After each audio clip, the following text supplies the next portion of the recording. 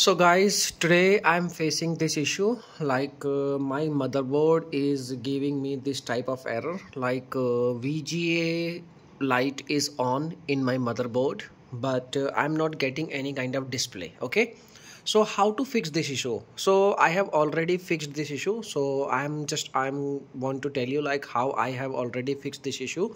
So basically this error is coming due to many factors, like there is any reason. So first of all I want to tell you like you can check your battery power. First of all you can do, in my case the error is something else, but I will discuss this thing in the end of the video.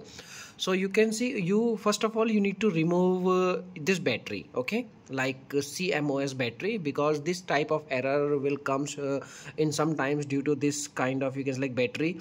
So you can replace this battery. If your PC is older than 1 year or 2 year old PC, then you can replace this battery. Okay, if you recently replace your battery, then you don't need to replace your battery. Okay, so if you've already replaced this battery, so in that case you can do only one thing, like you can after replacing your battery, you can also reset your you can say like BIOS setting, or you can say how to reset your BIOS setting. Like you just need to simply take a screwdriver, like this kind of a screwdriver, and you can touch these both points like JBAT1.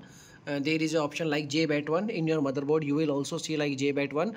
You need to touch these two pins, you can like with the help of, you can like screwdriver, at least for 3 to 5 seconds, and that's it.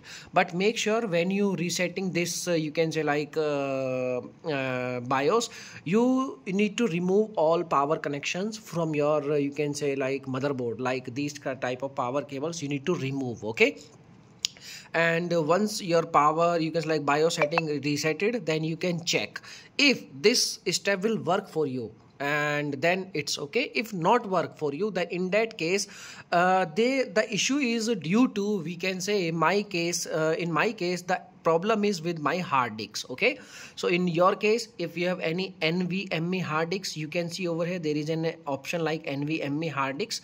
Maybe your hard disk is placed on this option, so you need to remove this hard disk and then you can check. Okay, if you don't have any kind of NVMe hard disk, then you can remove your SATA hard disk, all the cables of your SATA hard disk.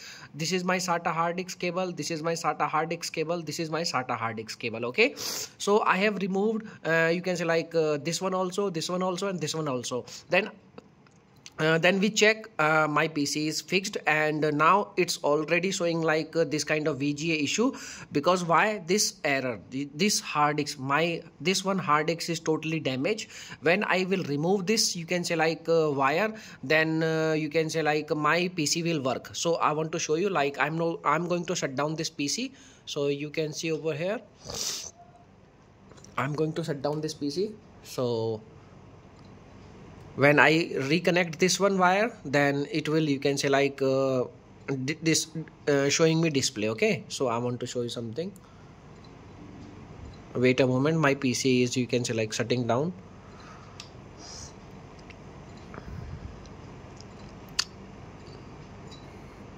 You can see over here. Now I'm going to remove this wire. Okay, so once it will completely shut down, now I'm going to restart my PC, and now you will see this error will fix. Okay, so in my case my hard disk is damaged. So in your case, you can see over here like there is no light, and my CPU light will blink, and you can see my PC is now running. Okay, so you can see over here. Okay, so the basic issue you can see over here, my hard disk is the main issue. Okay, so you can remove your hard disk and you can check, your error will fix. Okay, so thanks for watching this video. If this video will helpful, please hit a like button, and thanks for watching this video, my dear friends, and bye bye.